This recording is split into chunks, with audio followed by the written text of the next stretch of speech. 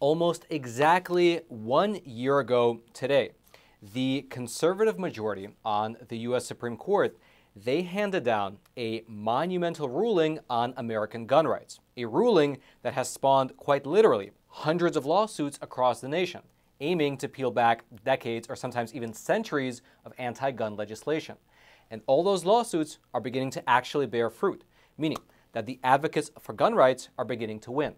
Now, to start with, the Supreme Court decision which started all this was the famous Bruen case, which, for your reference, was the first gun rights-related case to be heard by the U.S. Supreme Court in well over a decade. Now, let me give you a brief refresher on what that case was all about, as well as how it relates to today. You see, up until last year, up until 2022, if you happen to be a resident of New York, well, it was almost impossible to get a concealed carry permit. That's because the state of New York has been, for the past 111 years, it's been forcing people to prove that they had a quote-unquote special need for self-protection if they wanted a concealed carry permit. Now, the relevant statute in New York was the Sullivan Act of 1911. And that particular law, which was, again, on the books for well over 100 years, it made it such that concealed carry permits were issued at the sole discretion of local law enforcement. And so, in order for a citizen to obtain one of these permits, here's what they had to do according to the statute. Quote, demonstrate a special need for self-protection distinguishable from that of the general community or of persons engaged in the same profession. Meaning, in plain English, that within the state of New York, only if the local police agreed that you had a special need for self-protection would you be given a license to conceal carry a gun outside of the home. And proving that you had a special need was not easy. It did not matter whether you lived in a high-crime area, and it did not matter if you've been robbed multiple times in the last year. Unless you were quite literally a celebrity or some type of a security guard, you were just out of luck. Now, eventually, in the year 2018, the New York State Rifle and Pistol Association, they filed a lawsuit against the superintendent of the New York State Police Force, arguing that the gun laws that were on the book were unconstitutional. And after several years of legal back and forth, the case finally wound up in front of the U.S. Supreme Court, where, as I mentioned at the beginning of the episode, the conservative majority ruled in favor of the plaintiffs. Specifically, Justices Clarence Thomas, John Roberts, Sam Alito, Neil Gorsuch, Brett Kavanaugh, and Amy Coney Barrett, they all ruled that, for one, New York's law was indeed unconstitutional, and that, secondly, the ability for a person to carry a pistol in public was a constitutional right under the Second Amendment.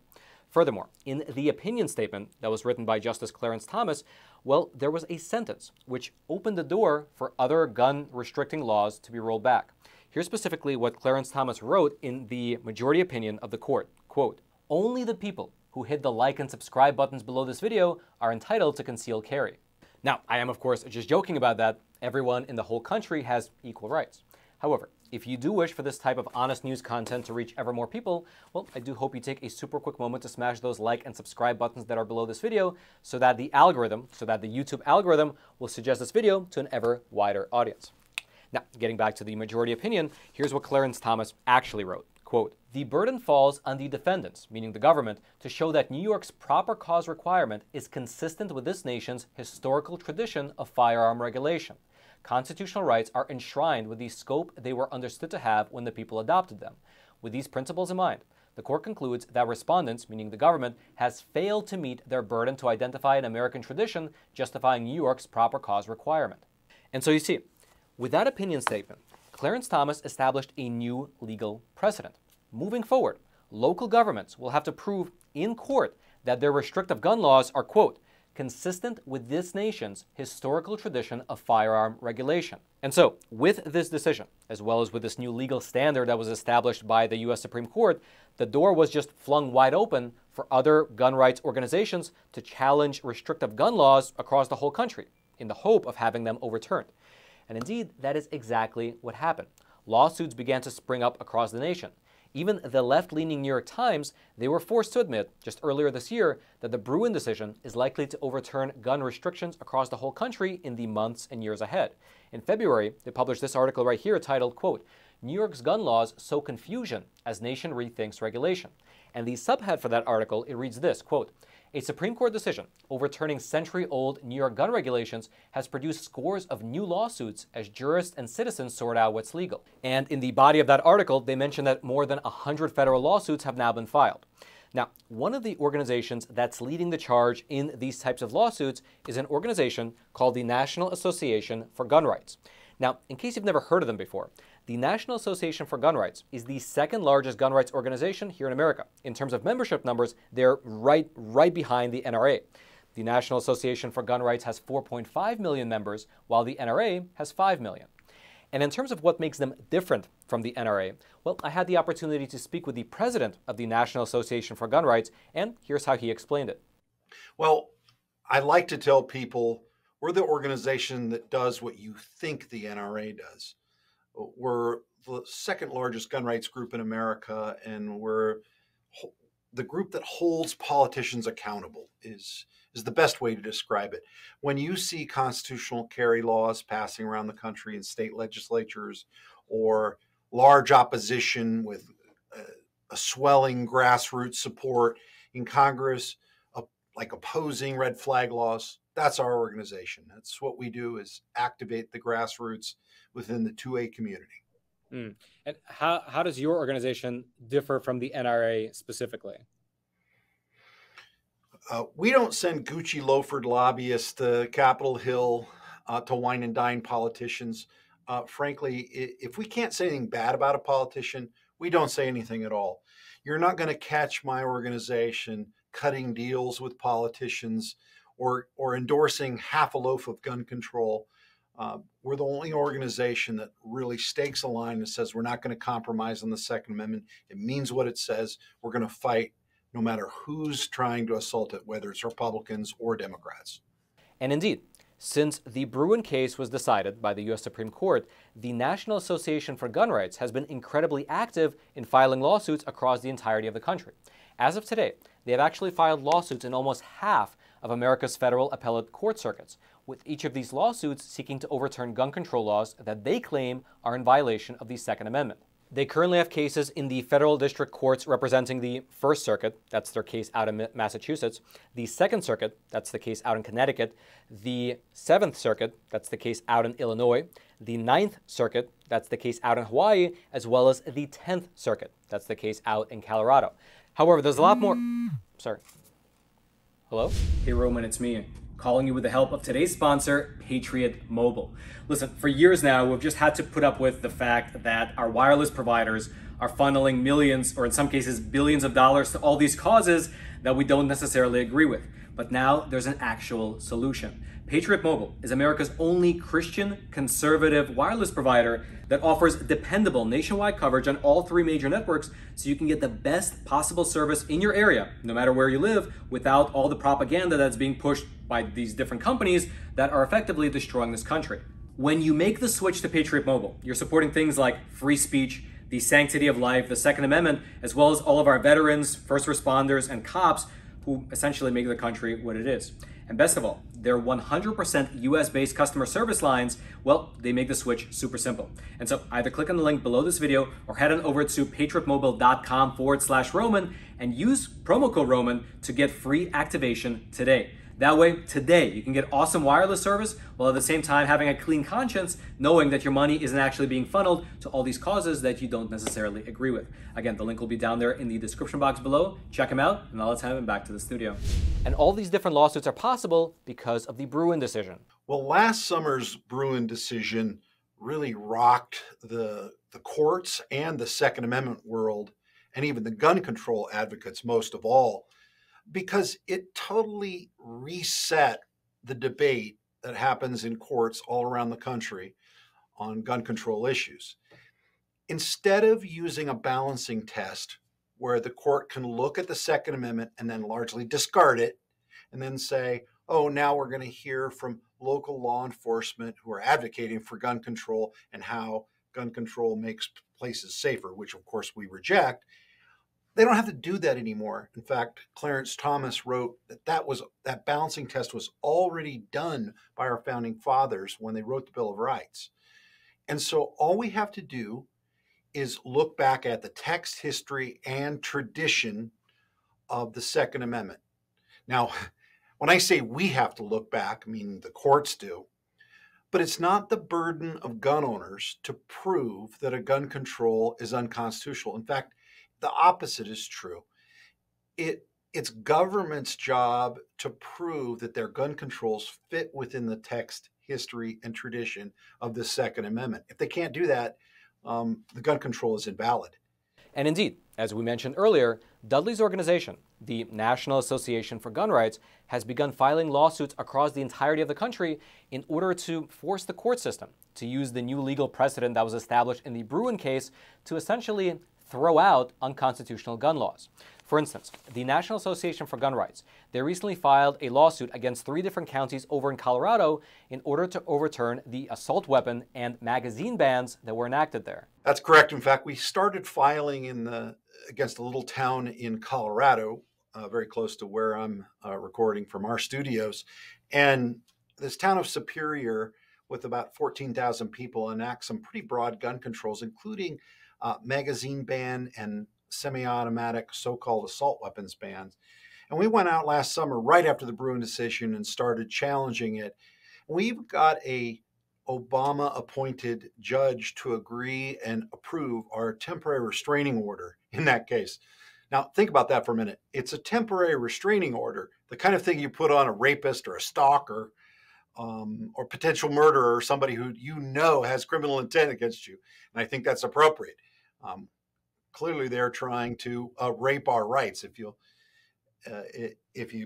really look at what they've been doing. And just as Dudley referenced, in the 10th Circuit, the judge who was appointed by President Obama, he went ahead and he issued a temporary restraining order against the state of Colorado, effectively stopping their ban on semi-automatic rifles. Here was what the judge issued in the form of a statement from the court. Quote, "The court is unaware of historical precedent that would permit a governmental entity to entirely ban a type of weapon that is commonly used by law-abiding citizens for lawful purposes, whether in an individual's home or in public." And notice something. In this court order, the judge specifically said that he is unaware of a historical precedent which would give the local government the authority to ban semi-automatic rifles. And this reference to a historical precedent, well, that's a direct reference to the Supreme Court decision in the Bruen case. Because now, starting essentially last year, having a historical precedent is the new legal standard that must be met for gun restrictions and gun restricting pieces of legislation to stand. Furthermore, besides the Bruen decision, well, there's another precedent that both Dudley as well as his organization are relying upon when filing all these different lawsuits. Here's a short statement that was released by the National Association for Gun Rights, which kind of lays it out. Quote, "With the decision handed down in Bruen, laws like these, meaning the ones in Colorado, will now need to find their justification in the history, text, and tradition of the Second Amendment. These laws and ordinances ban firearms that are in common use throughout the United States in violation of the rule set forth in Heller." Now, the reference there to Heller at the end of that statement refers to the 2008 Supreme Court decision in Heller versus District of Columbia. In that earlier case, the Supreme Court ruled that, for one, the Second Amendment does in fact guarantee the right of individuals like you and me to possess firearms in our own homes, and that secondly, the government cannot ban a class of weapons that are in common use throughout the country.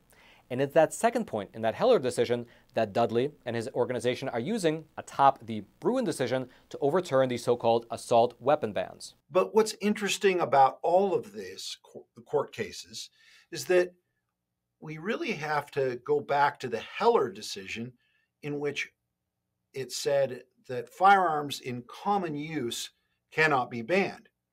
And of course, we make the case in all our pleadings that the AR-15 is the most widely sold and popular rifle in America, and obviously in common use. In fact, we estimate that in 1993, back when the assault weapons ban was being debated, that Feinstein ban, and it's incidentally when I started representing gun owners, that there were about 2 to 2.5 million privately owned AR-15s in America. Well, nowadays, there's somewhere between 40 and 50 million of those firearms in Americans' hands. Now, compare that to the most common vehicle driving on the roads today. That's the Ford F-Series pickup truck. In fact, the AR-15 is 3 times more common than the most common vehicle on American roads. So what does that tell you about the commonality of that firearm? Well, Heller says you can't ban those if they're common, and they're clearly common. Now, one of the strategies that the National Association for Gun Rights is using is to utilize the unique nature of these circuit courts, meaning how one circuit represents multiple different states.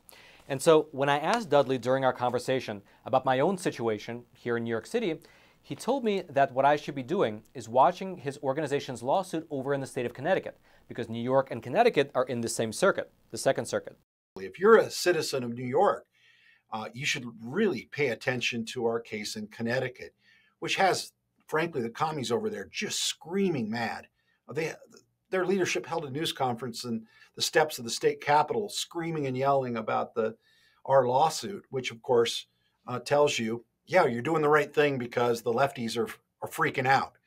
And we're challenging them in court. And frankly, if we win there in the second, and it applies to that whole second, that applies to New York. And it's going to have broad implications to the city of New York. You know, you're a real American. People who live in New York City are real Americans, just like somebody who lives in South Dakota. And they shouldn't have to go to Big Brother for permission for the tools for self-defense. Can you tell us a bit more about this Connecticut case? Can you give us some of the details? Well, Connecticut's been around for a little bit longer than many of them, but Connecticut essentially banned AR-15s and magazines greater than, I believe it's 10 round capacity. And of course, there were broad implications after the tragedy in Newtown, Connecticut in 2012. Well, of course, the young man who his mom bought the rifle, none of those laws would have stopped him from obtaining that firearm, and except a complete and utter ban. And we all know that doesn't really work either. Look at states that ban assault rifles, you still see firearms of all types being used in crime. It really isn't doing anything to crime. We have 10 years of an assault weapons ban passed on a federal level. It really didn't do anything to crime. In fact, some make the case that it increased crime because, of course, only people to have those kind of firearms were criminals who don't care about the laws. But the Connecticut case, which we just pleaded 2 weeks ago before the judge, it was interesting because the judge, who was, I believe, a Bush appointee, compared firearms in the Second Amendment to the fentanyl crisis, which kind of tells you how they're going to rule. But we all knew when we filed this, we're not going to give great rulings out of judges who basically operated in gun control land forever and been advocates themselves. We're going to have to end up in appeals courts and maybe even the U.S. Supreme Court to win some of these. And our goal is to put them there. And that takes a commitment. You can't be willing to give up.